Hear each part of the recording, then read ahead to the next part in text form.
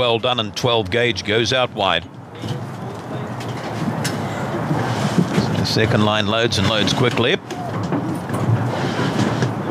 And we're ready to rumble. Set ready, the 7th of the day. Round it comes. Favourite draws the inside. Thrilling Carly chasing 6. Set ready.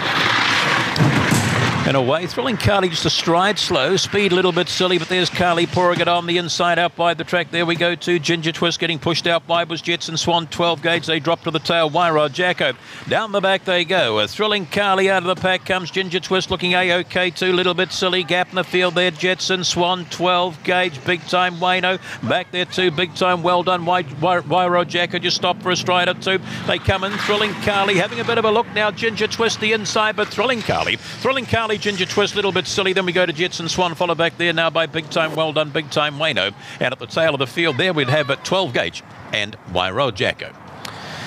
Here she jumped half a stride slow, but then she just kicked off down the back, didn't she? She'll get the job done. 4 went nicely. Ginger Twist, and then we go the way of the 3, a little bit silly.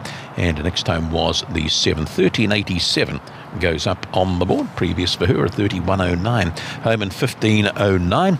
And she does it, and does it very, very nicely. 2 lengths by 7 1/4 lengths. Here's the start. Yeah, she got out. The 3 did show up in the early rush, but she just sat the rail, hasn't she?